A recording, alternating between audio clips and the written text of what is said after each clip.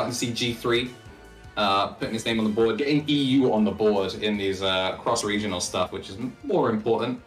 Gonna have to run it back through the losers. It wasn't an official Arcadian, it was a Yogurt Cup. I might be wrong with that. But regardless, we're seeing a tiny switch up now. Douchlas recently has been sticking to the Ezzy.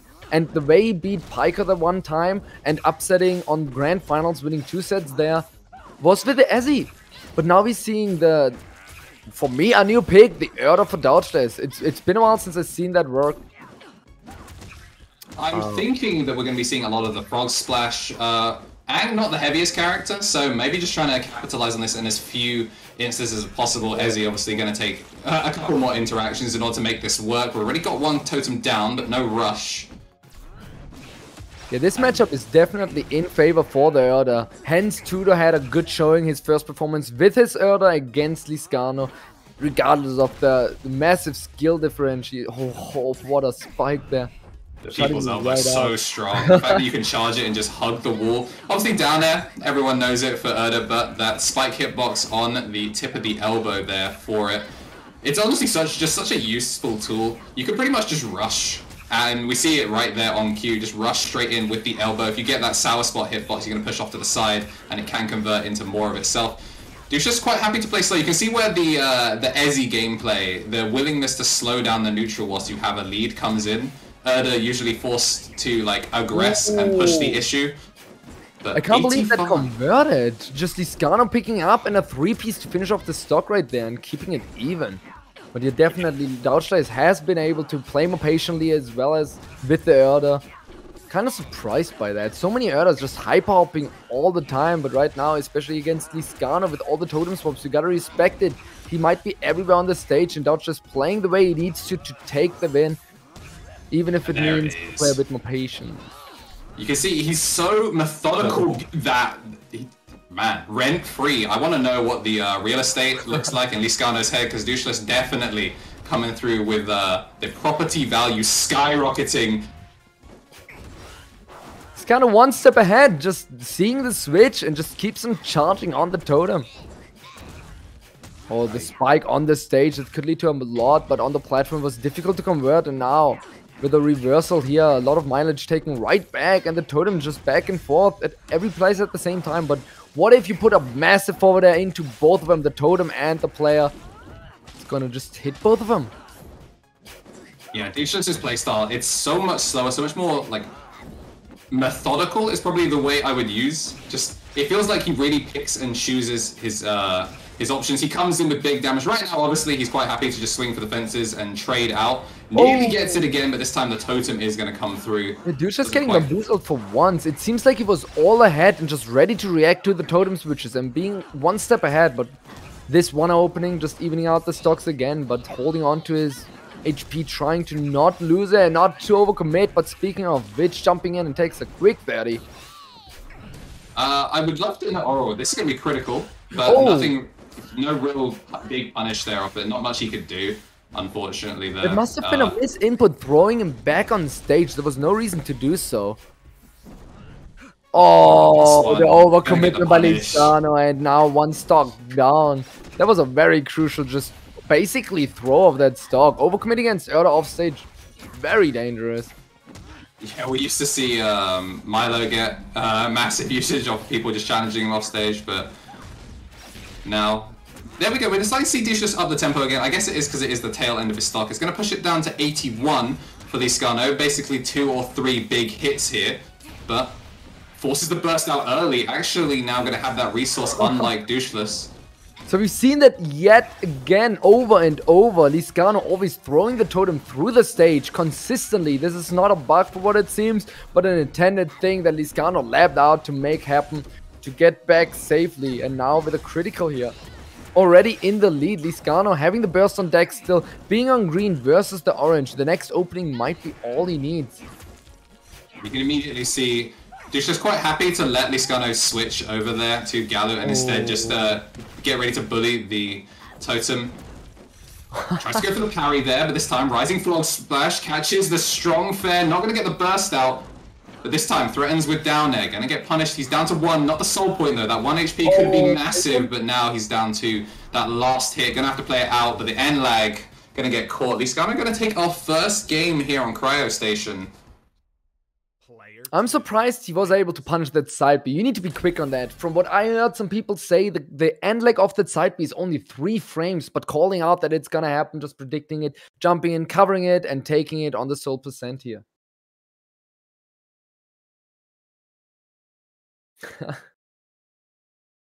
Top player Elixir on comms. Oh yeah, we got Elixir back to the community right now to do some official casting here, which is really cool to see.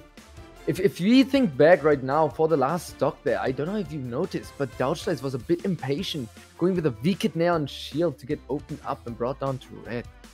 Just seeing it on the replay here. I'm gonna take a quick peek to see if I can reset my audio. Are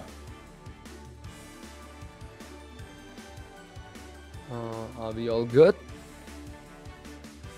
So the players right now are still picking stages and characters, and it seems like we're going right back to Cryo Station. No character swaps as well. Will be confirmed? Yes, sir. So this is what they decided to go with and stay with. So let's see how this turns out. Douchlas opting for Cryo Station.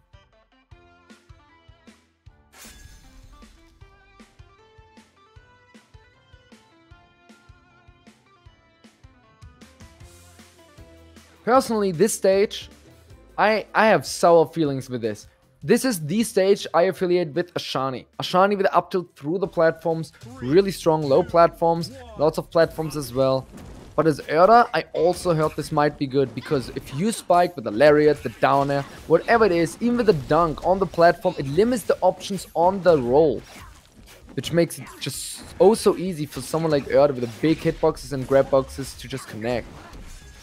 I like the use of the rush there that we saw, making use of that forward tilt and then immediately rushing off the platform just to get as much momentum in to try and chase down. That was super clean. Oh, just a clip with a single hit of the back and conditioning to just strike right back and gets punished for the big strike by with a forward tilt.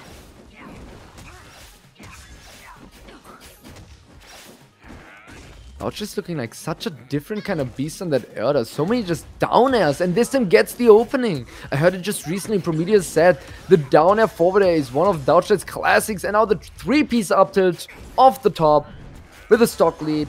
But down to red as we speak. This could be one opening away. But again, oh, never mind. Douchlas trying to storm through the platform, but the conditioning with the totem just not in time. Definitely the switch and focus switch to the totem as well as the other one will be tough to time things properly while avoiding both of those characters hitting you. Definitely feels like Leescano has the momentum right now. He has managed to take the lead with them both on that tied third stock, even though he did lose his first. Douchlas hasn't really been able to find an opening just yet. Tries to go for the frog splash, but he's going to get caught, and then they're going to connect. Double. So many good conversions. Leescano keeps closing out the stocks on this crucial hits on the lower HP bands. Alright, gets a trade there. We are going to lose the totem. That forward air, because of the totem, was 35% in mileage there. Another big trade. Every trade should be Leescano favored, being in the lead and all. That movement just crossing up. Douchlas trying to catch it with a forward air.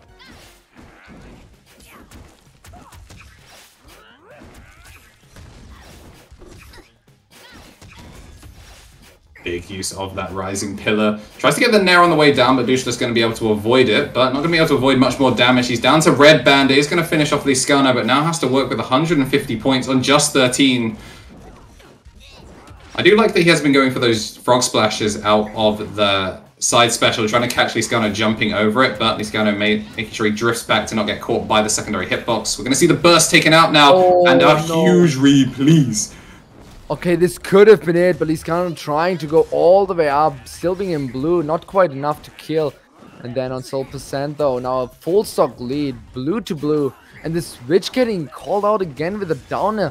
Douchlas is playing so patient on the platform and on critical as well. Doesn't burst up there, very scary situation, but still holds on to the burst. Knowing that all the resources count just so much more now being on the last stock. Yeah, it was really good from Douchlas. I think just the decision to not burst and accept if he gets hit, he loses the game. But if he spends the burst that early, he effectively also gives up his chance to get back. The down air not going to send off stage, instead going to bounce. Now going to wait under the platform. I like that he's using that to try and keep himself safe from like the rain of Totem. You've seen so much patient play by Douchlas, but Leescano playing just oh so amazingly consistent around it. Just avoiding the grab over and over. Just again, the safe shield punish. And Douchlas again dropping the grab. So many grab attempts, just forcing his own burst now in the opening, taking his stock. Just the impatience and the clean pressure by Leescano, one step ahead and 2-0 in the lead now. So much mileage and stays with 2 stocks. So we're going to be having Douchlas now have to run it back 3 games in a row if he is able to make it happen. All of them going to be on Leescano's counter pick if he can bring it. I just see something in chat right now. I don't want to believe it. I don't want to believe it. Did it happen? Is it happening? Abood, please, please, don't be lying to me. It happened again. That's crazy. Tudo beat Ariodi on the official tournament. Not just on Trash Tier Thursday. It happened just a couple days ago, but Tudo won again against Ariodi in losers. Ariodi out last. I need confirmation. I think Ariodi also didn't confirm the is it confirmed? Oh, okay. I'm out of words. I'm a loss of words. Ariodi definitely not expecting to lose again, and Tudo just stepping up his game. Tudo looking mighty strong now and made it to quarters, losers quarters, so we're able to see Tudo just in a bit. But we're also going to see Prom as well, down 3-1, Lily, able to move on forward. So 2 competitors, 2 old faces for me, going to be dropping out of the bracket early. Still going to be able to pick up a little chunk of cash for making it this far, finale. Obviously, everyone that's made it to this top 8 has done an excellent job throughout the entirety of sure. As well as even season. If you outlast, you're getting a decent chunk of change. You get $69.97. So that's a good change. This would be worth more than 2nd place, I believe, throughout the season. So today, the stakes are higher and Tudo very happy to making it further. But as I'm speaking, we do have the character swap from Douchlas. We're seeing the Ezzy now on the screen as well as Forbidden Shrine. So Forbidden Shrine, personally, I believed it was a good stage for Ezzy until I saw Ezzy's plant. Just every time someone got hit into the plant, they got put into a tech situation on the platform and avoided the bite for the demon plant. So it seems to me like this might be a bad stage for Ezzy. But let's see what Douchlas can do. Yeah, this one was his last stage pick, so he must have felt something here could work to him, but immediately down to 64, hasn't really been able to get anything done except a couple of chip hits. I'm not very familiar with this matchup. This is the matchup I got introduced to the game on day 1 when I was actually just making my come up with the scene. And I really still don't know really what's going on. There's just so much action, so many projectiles, resources, and reversals happening, as well as the float, the spacing. Just now, the leaf being just pixels away from the totem to cancel it and getting the opening. But it seems like Leescano is in the lead, and the consistency of Leescano is paying off. But Douchlas with a more patient play. I want to see if he can make it count more with the Ezzy than the Erda. Oh. There's the up air, gonna confirm. So it looks really rough for that entire first stock. Felt like Douchlas was behind the entire time, but he's going to be the first one on the board, and he's actually able to get some mileage out of it, getting the full float string. Speaking of mileage, a quick 70 damage there. But now setting up all the resources once again. We got the Abraxas connecting, but no follow-up, barely whiffing. But the double leaf, another good chunk of chip. The parry though gets the opening but doesn't get the finish. Doesn't matter if it's on soul percent, but the tackle definitely takes it to 3 stocks apiece. Now we're having another totem opening. This could have led to a tech chase but misses it. Douchlas having... It's funny for me to say, but last match on the Erda playing very passive, but I would say he lost due to some impatience towards the end. They're trying to be throwing out the grabs and the attacks to finish off the stock early, and here we have the Ezzy where you have to keep playing the patient play, reminding yourself You can't rush it. There is no need for you to sharp for a certain thing. You have so many tools, just like the boomerang, to finish off the stock. So much conditioning and setting up to keep things safe. Leescano forward tilting that leaf away. This is going to be frustrating as well for Leescano. Playing against the Erda, which definitely most would consider a really bad matchup. And yeah, definitely some frustration. He was so close to being able to pick up a 3-0 over Douchlas, taking it in a matchup that he was predicted probably not to win as a seed and also just the general character matchup. But now, playing against the Ezzy, finds himself down 2 stocks, 3-1. And potentially now going to have to make the run back. At the very least, he will get to pick the stages for the remainder of the game, or remainder of the set.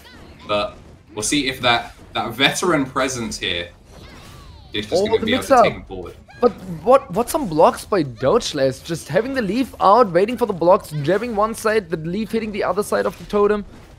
Now with the opening, puts him off stage, tries to push the totem, but knows there is no time. Sets up his resources rather for the next engagement, getting the ledge trap going.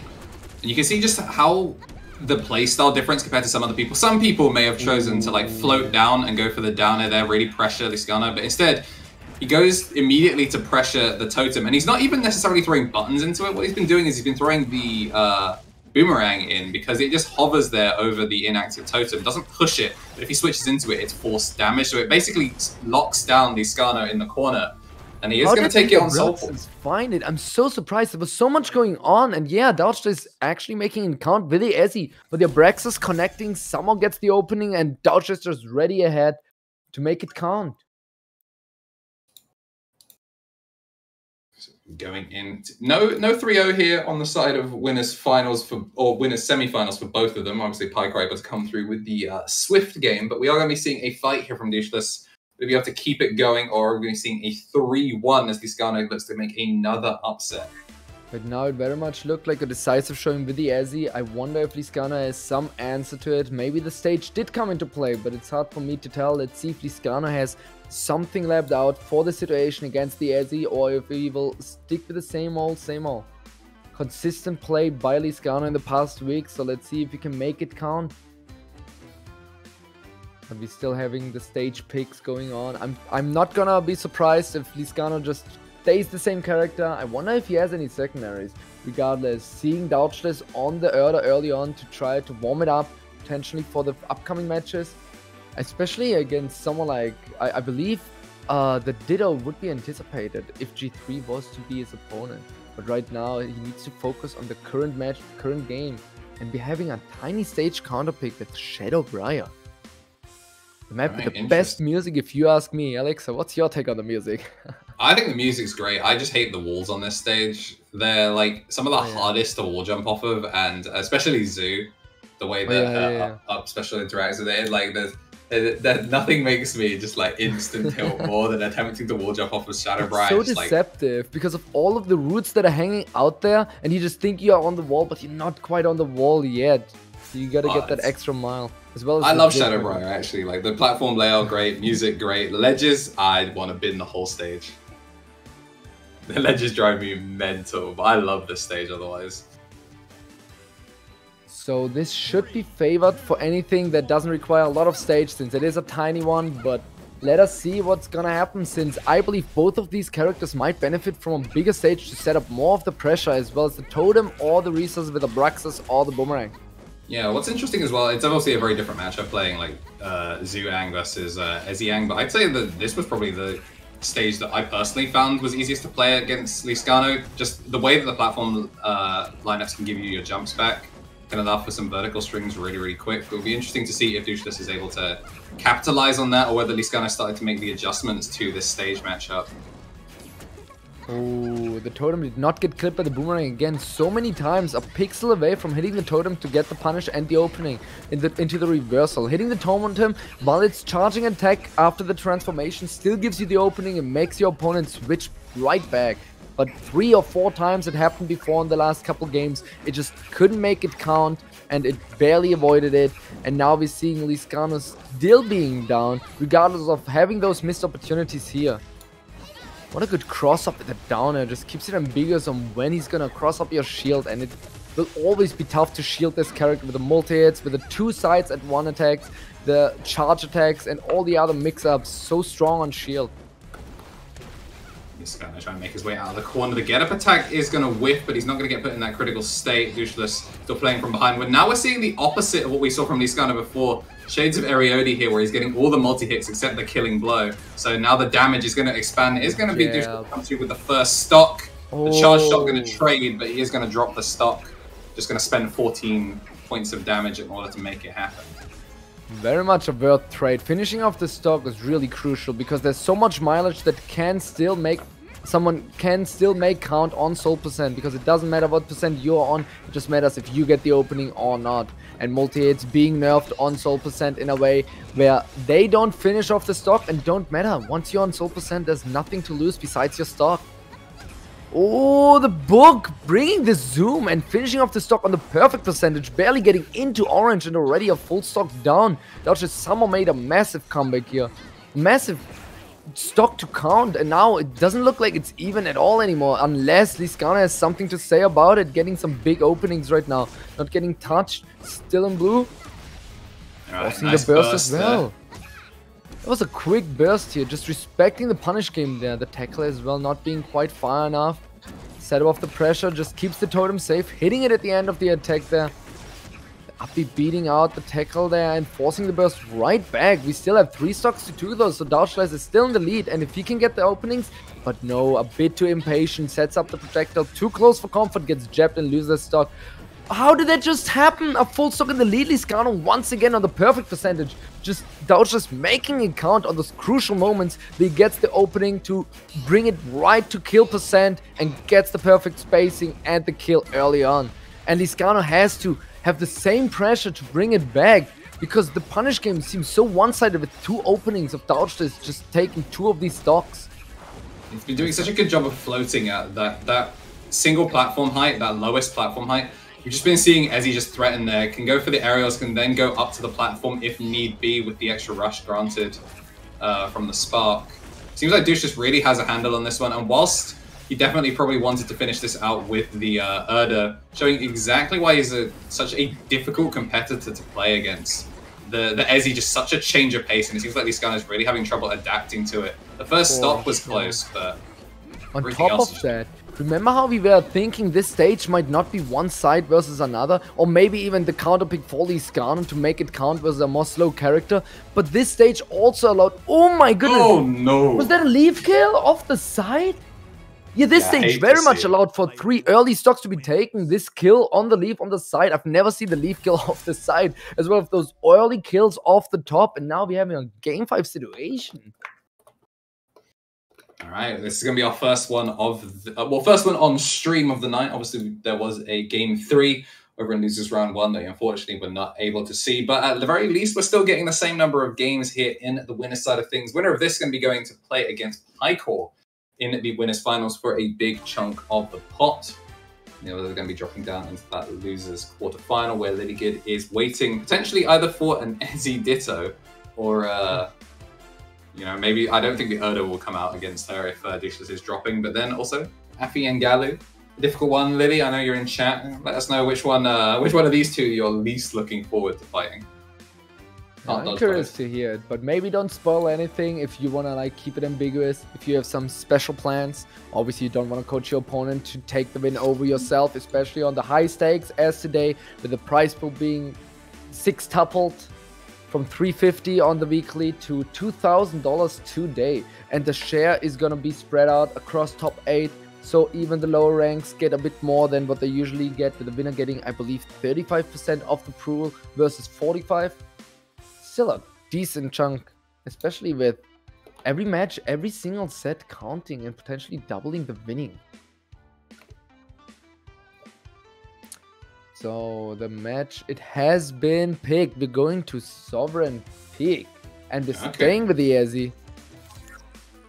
Yeah, no surprise there that the Ezzy is going to be... I mean, it's 100% of the games won for Douchlas have been on the Ezzy, so no surprise that the Erda is not coming back out for this final game. So I heard the Erda was supposed to be a really strong pick in this matchup, but as we're seeing, Douchlas struggling with it. Just the matchup experience it himself, if it's correct that the matchup is in Erda's favor, but Douchlas is just the player experience, the head-to-head matchup experience, is in favor for the Ezzy right now with a comfort pick. We're seeing it once again on a game 5 situation here. Right. Both of them going to be scrapping and trading for a little bit, but the first one into green looks like it might be Leescano. It is. Douchlas able to get the first stop, and we've lost the totem as well, so now going to see that solo Affy play. What a shield! Leescano getting the shield, but only has one piece punish, and already forced to burst. Doesn't want to lose the stock too early once again. You don't want to lose the stock having the burst still on deck. Always want to have to utilize it, even if it's just aggressively as shield pressure to keep something safe, or to just burst the neutral, escaping another interaction. But as it stands, we're having Douchlas on green. Very healthy stock lead there. Oh, what a drill into grab conversion, but misses the follow-up off of the totem swap there. Leescano going to force the burst out. Isn't able to get the up air, but this is still such a strong position to be in. Douchlas, over on that left-hand side, does have 4 stocks still and a full bar of red. Able to get some form of punish. Not quite going to push into the green, but Leescano forced to give up that ledge possession in order to just get his totem back. Leescano always the type of angler to save the totem. Every single time. It looks like the totem's out of it, but every time somehow Leescano finding a way to bring it back. Oh my goodness, and because of the totem swap, it forced Douchlas to try to contest it, jumping off stage and putting him into the position where an SD could happen, and it did happen. Very unfortunate. Yeah, it didn't have the burst. It just shows how long this stock has been. It felt like he bursted like an entire minute ago, but he was still on the same stock, so didn't have that extra resource to get back. Maybe forgot about it and overextended. Douchlas once again, I'd say an early burst, but he's completely lost his lead here. But as you spoke of getting back, yeah, the lead is gone, and Leescano as well as having the HP lead and now the stock lead. He still has the burst on deck on his 3rd stock of this game.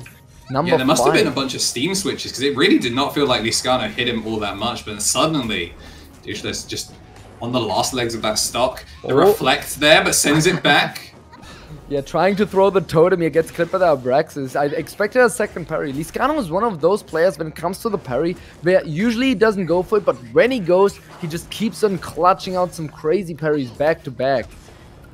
But it didn't matter in the end. There a bit of chip in exchange of the book into the face for the stock. Now 2 stocks apiece, and the switch again just rolling across the stage, getting the opening, bringing him down to orange. Another big opening could take the stock here, but now Douchlas getting the reversal, though couldn't make it count. But once again, the reversal somehow from your combo. Now it's mine. Douchlas sending off the totem. But obviously, Leescano is always going to swap back to save the totem. Right now, let's see if he's going to make it happen. Yes, he goes for it, but Douchlas one step ahead, just contesting with the totem. Before the totem's attack is out, you can definitely just attack it and get the opening, because you force your opponent to switch back. They're still in time, still utilized, almost gets baited by the forward tilt, but rushes over it instead. Douchlas got the opening. It's still dead even, though Leescano still has a burst, and the soul percent does matter. Stock taken first. Another opening, gets some mileage. Elixir. This game seems very much high pressure. It doesn't seem like the camping is going on at all. We saw it early with the Erda, we saw it earlier as well on the other matches, but right now they're just in each other's faces. Yeah, I mean, Douchlas has done a great job of bringing this one back. Obviously, he was playing from the front before, but hasn't quite been able to do it. We're going to see the bite come through. We haven't seen it all set long. I forgot this existed, just seemingly not needing it. That he had the read on the burst, but he just didn't have the execution. That's so unfortunate for Leescano. That could have been a massive upset there. The full charge on the up special as well. Yeah, this is game number 5. This is the last stock for either side's winner's side. So let's see who can make it out on top and going to winners. Final and forced to burst. This might have been already a zoom here. The demon plant on the ledge would definitely take the stock there. It's the opening, but the plant. If the plant is parried and you send Ezzy in it, she actually gets a bit of a weird angle. Oh! Gets the conversion, just the 2-piece with a book, just ready for it. The demon plant not coming into play too much to finish off the game, but the set being won by Douchlas, bring it back. The Ezzy comes out, and set was decided. That was a really, really close game.